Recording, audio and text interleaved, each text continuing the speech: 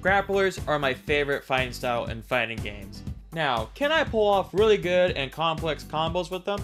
Hell no! I'm not that skilled enough to do that. But it feels insanely good to grab your opponent and do a lot of damage.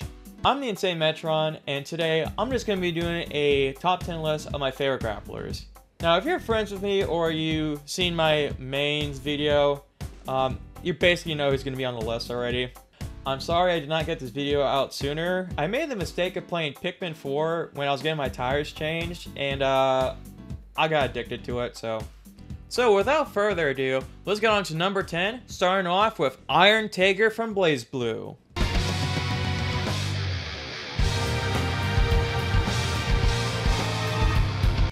BlazBlue was a thing before Xrd, since Arc Systems lost the license to make a new Guilty Gear fighting game. That's why Overture was a thing. A lot of the characters feel like the Guilty Gear ones, like Ragna is like Soul a bit, Jin is like Kai but uses ice instead, and Tager is like Potemkin but uses magnetism. I mean, look at this color palette Tager has. It's literally Potemkin from the old games. But I like Tager. His command grab is awesome. That move he uses to grab someone off the ground feels broken. He has cool supers like this spinning one that could also turn into this. And Jameson Price voices him. Sorry to get off topic here, but it's cool that Jameson voices a lot of fighting game characters like Leo Whitefang, Paul Phoenix, and the martial arts dude from Granblue that I keep forgetting his name. I don't play much of BlazBlue, but I saw some of the story scenes and I laughed really hard. What does a man look for in a woman? What is the one thing that he can't ignore? Nice breasts. She means ass! I'm sorry, but I have no idea what's going on here. So, now on to number 9, and it's Hugo from Street Fighter.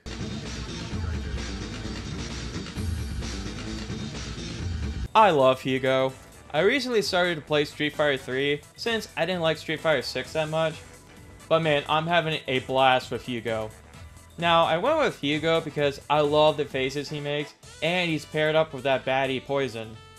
I really love his design, and when he throws someone against a wall, it is priceless. It's funny how both Hugo and Poison are from Final Fight.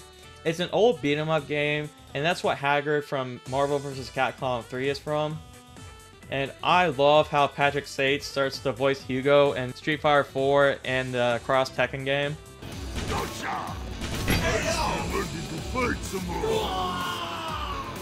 Hugo also looks like Andre the Giant, and that's awesome. That's all I gotta say about Hugo. Now, with Hugo and Poison doing their job, let's get on to the 8th grappler, and that's Waldstein from Under the Night. Now, Waldstein is an easy pick for me. He's from Under Night and Birth, and I don't know too much about him. But those claws look badass, and he has a long range for his grabs. He can do this spinning grab move that would make anyone throw up, and he has this cool charge move. I also find this air move hilarious. Waldstein just feels so badass, even though I don't play this game that much. I do like to see Waldstein being an absolute beast with those claws. Also, this Merkava guy reminds me of Eddie from Xrd a little, and I can't wait to get the second game. So with Waldstein massacring his opponent, let's get to number 7, Victor von Gerdenheim.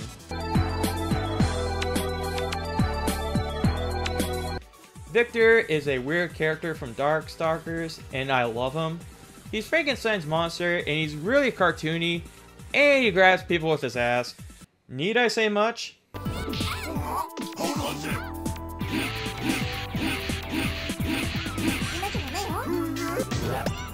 Goddamn, Wario finally has some competition. I really don't have a lot to say about him, but his ass speaks for himself. Now, it's time for number 6, and it's Android 16 from Dragon Ball FighterZ.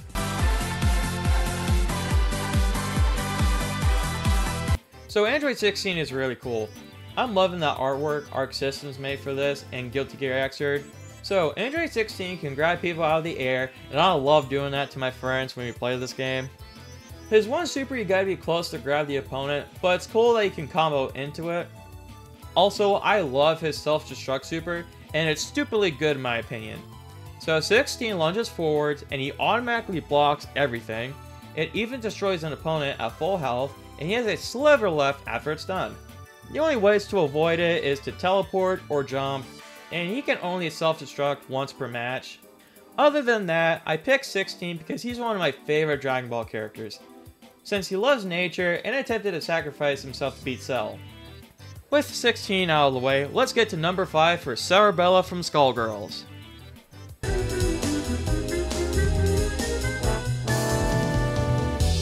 So, Cerebella works for this mafia group called the Medicis, and she's an awesome grappler. She has all the muscles she needs from that hat she has. She has a lot of grabs like Diamond Drop, Mary Gorilla, Grab Bag, and Excellabella. She also has a reflector, she can fly in the air, has a charge move that has different moves, she can stop like Potemkin's Hammerfall, does the famous Foss Super from Xrd, does a ram attack, and this grab beatdown one. I also like her supers. Diamond Dynamo is just her spinning her arms around, Ultimate Showstopper is this cool grab one, Something spectacular! and I don't like Diamonds Are Forever. The timing feels too strict to combo off of it. But Cerebella has a lot of options for a grappler, and she's pretty hot. I also love this Harley Quinn palette she has. Now with Cerebella doing her acrobatics, let's get on to number 4, which is La Diva from Grand Blue Fantasy.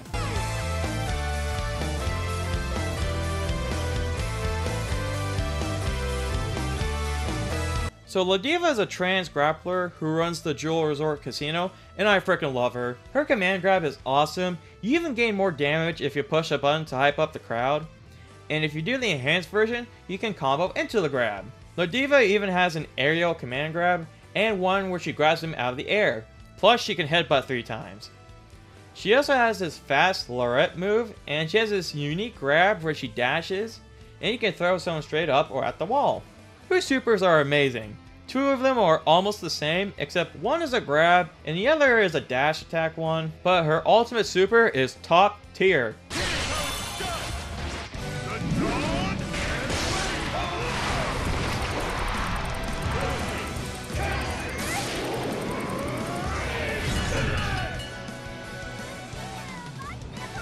And everyone makes funny faces when their body slammed by her. Also, I love her song, and if you taunt, she removes her mask. Plus, she's voiced by Patrick Sates, and I love her intros. True love is gentle and completely selfless.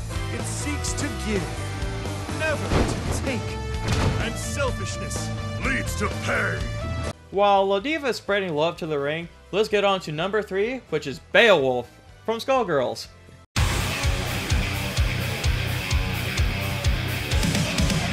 So Beowulf is a wrestler who has his own hype meter by doing a mic drop or listening to the crowd, or even doing his taunt. And he's the only other guy in the roster besides Big Bang. So Beowulf fights by throwing his chair around, wielding a gigantic arm, and having fun grab combos that rely on his hype meter. He can also do this flying attack move, summon his chair back after he throws it, and literally kicks an opponent out with a trash can. That is peak. He's also got some good supers too. A lot better than Cerebella's in my opinion. He lunges with his giant arm, does an air grab, Wolfomaniac grants him full hype so you can ragdoll your opponent, and this one where he drinks some milk and jumps over the moon. And you can do a follow-up attack if you have the hype for it. God, I love playing as him.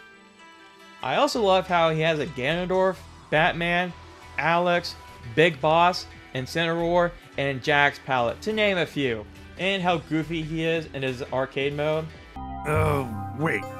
Is the rest of this place you too? Because I can beat that too. The Wolfman laying a smackdown on some seriously gross walls. And squishy floor. Ew. Get used to the decor. You're not leaving. I've still got my chair. Don't forget the chair. It's called hurting for a reason, baby.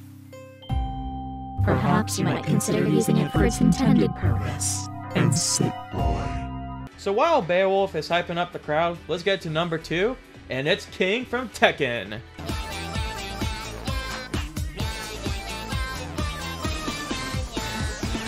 So King is a pro Mexican wrestler, and he's my favorite in Tekken. King has a lot of grabs, and Muscle Buster is my favorite. and his grab combos took me a long time to figure out and how to do them. I can only fully remember one, but at least with enough time, I can still perform his other ones. I love launching someone in the air and then grabbing them and then doing this cool slam one, throwing them behind King, or doing giant swing. He even can grab someone when they're down, and I love this combo I can do in Tekken 8.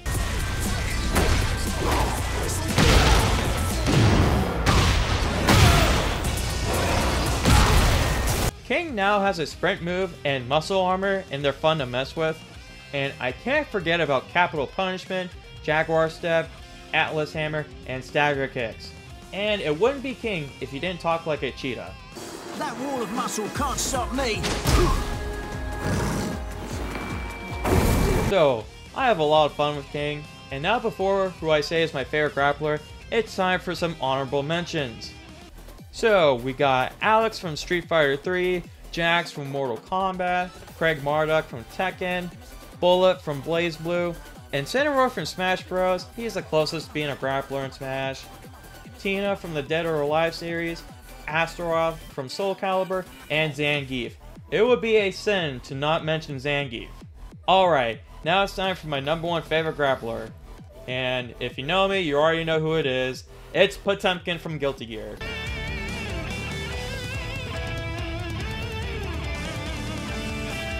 Potemkin is my favorite because of his Potemkin Buster. It's really cool and it's satisfying to grab someone, especially since it does a lot of damage.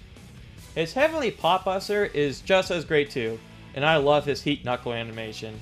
Also, he has this stupid super that acts like a shield so he can approach people, and I love it. He can also slam the ground, do his famous Mega Fist, and that hammer fall. I also love his design. I also like how his design has changed from the old games. In the X games, he's shirtless, has jeans, really cool gloves that give him his classic Heat Knuckle grab, and he still has that collar that he can freely take it off. Since in the first Guilty Gear game, Potemkin was a slave to the country Zep, until Gabriel freed him, and they were able to take down the corruption in it. That's also why he has a barcode on his shoulder. In Xrd, they completely changed his design into more of a military uniform, but I really love it. It's funny how a lot of people think he's a robot due to his gloves and helmet. I mean, that helmet is badass though. What I also love about Potemkin is his Kara canceling. So basically, Kara canceling moves Potemkin forward by canceling his 6K move. It's pretty helpful since you don't have to spend half of your meter to drift Roman cancel to grab someone. There's plenty of videos teaching people how to do it. I'm not going to do it because I'm still practicing it and I still mess it up. Plus, I'm not that good at explaining stuff, but it feels really satisfying to pull it off though. Alright, those are my favorite grapplers. There's a lot more grapplers I haven't mentioned, but those are the ones that I play and have fun with. The only downside of loving grapplers is being bullied by zoners. I'm looking straight at you, Happy Chaos. Also, I don't just play grapplers, I like playing different characters as well. Like, I recently started to play as Testament because they are a certified baddie. So that's it for the video. I'm also sorry I don't post a lot more videos. I just haven't felt a lot of motivation to make more stuff. And plus, I procrastinate a lot. I mean, other than Pikmin, I've been watching a whole bunch of the Justice League cartoon, and I have to take a break from One Piece because I finished all the Netflix episodes, and I gotta get Crunchyroll. Except I want to do it. I want to do it on payday, so I don't have to worry about bills that much. And I really hate being an adult. So, don't mind me rambling.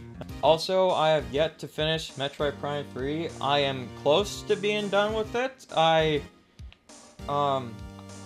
trying to get all the items in it to get the good ending, you know? Especially since Metroid Prime 4 is on its way out. Now that we finally have a trailer for it, and this is the last game I gotta play.